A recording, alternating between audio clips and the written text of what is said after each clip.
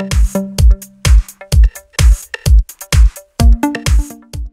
I have CAT S60 and let me show you how to activate developer options on the following device. So at the very beginning, let me start by using my home screen. Let me tap apps icon right here, then find and select the settings.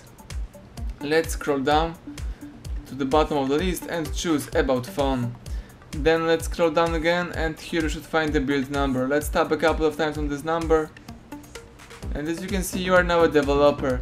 You can go back to previous list and right here under printing you should find the developer options. Let's tap it. And here you can you can use all features from the following list. For example, if you would like to enable USB debugging, so we have to find the debugging section right here and use the switcher. Read the warning on the screen and tap OK to allow USB debugging. Excellent. Now you may go back and start using your device. So everything went well. Thank you for watching. Please subscribe our channel and leave thumbs up under the video.